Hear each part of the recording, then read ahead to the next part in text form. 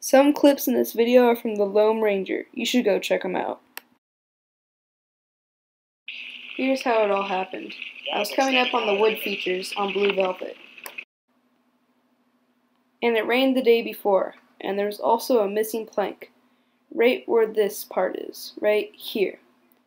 I slipped off the trail to the right, where my tire got stuck between the logs that you see. I went over the bars, landed flat on my back, and got the wind knocked out of me, and sat there for a little bit trying to catch my breath.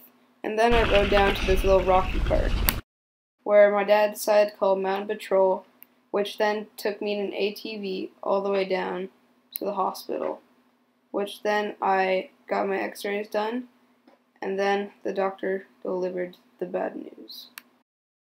He told me that I had 3 compressions in my spine, bruised ribs, and a bruised kidney.